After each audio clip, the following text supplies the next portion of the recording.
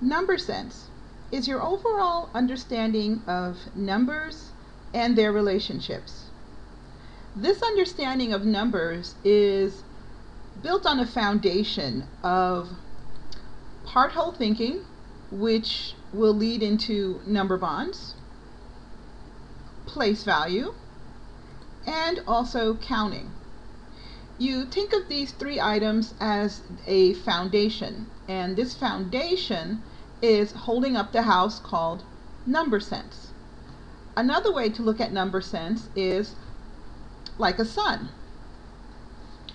Number sense is like a sun, and everything you do in math, addition, multiplication, division, and subtraction, rotates around this sun.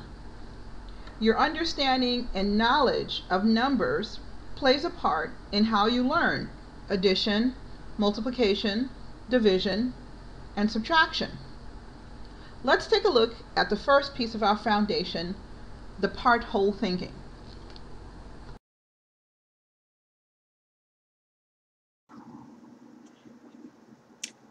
Hi everyone. What I wanted to do before we take a look at number bonds using pen and paper, I first wanted to show you the number bond theory using something in Singapore math called a concrete representation. What a concrete representation is, it's basically the use of manipulatives. In this instance, I'm using craft sticks. These are some blue craft sticks that I've put out on the table.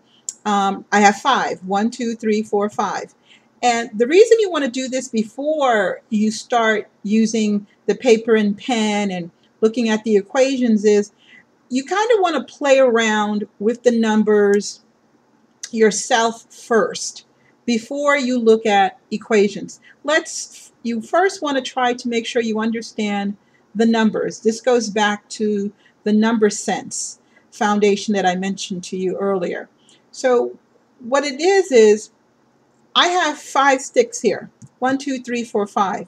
No matter what I do to these sticks, if I change them so that some of them are going this way and some of them are going that way, it doesn't change the fact that I have 5 sticks here.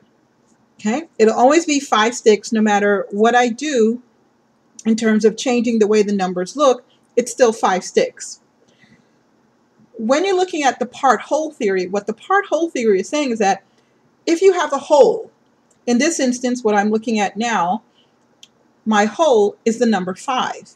So my whole is the number 5. Within this 5, I can break it apart into pieces, and that's the part whole.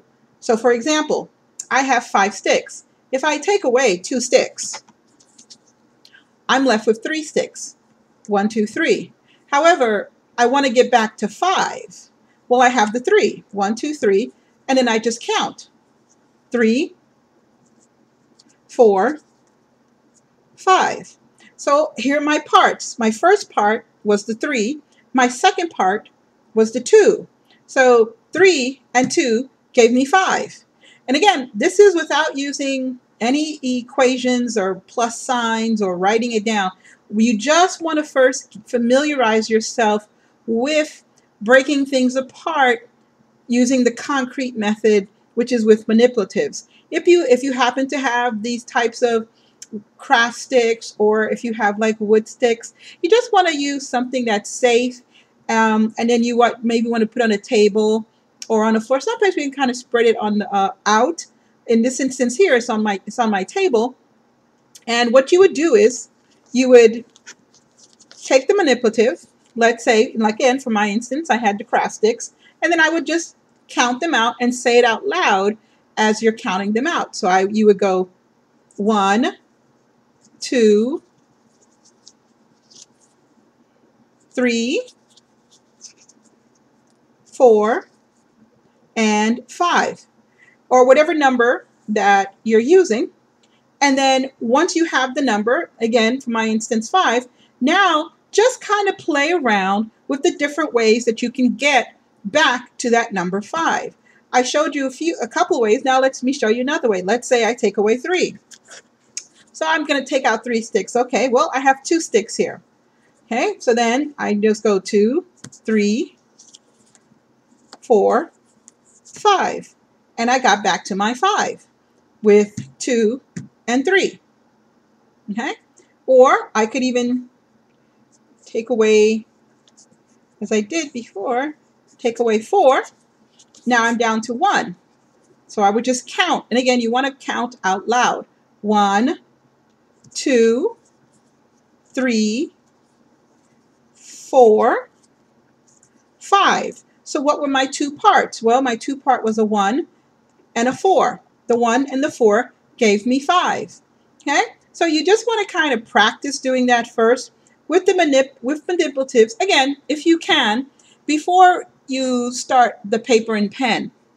And don't forget, when you're doing these part-whole theories, 0 is also a part. So I could have a part where it's a 5 and a 0, because 0 is a number. So I have a 0 and then I have 5. 0 and 5 gives me 5.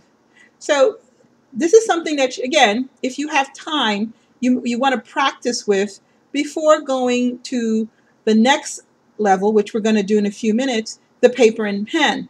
And this is, again, this is to just help you, to help reinforce the part-whole theory, where you'll have a whole number. Again, in my instance, I had like the number 5.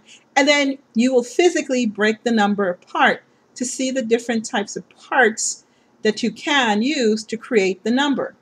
So now what we're going to do is we're going to take a look at part whole, but this time on paper and pen. See you in a bit.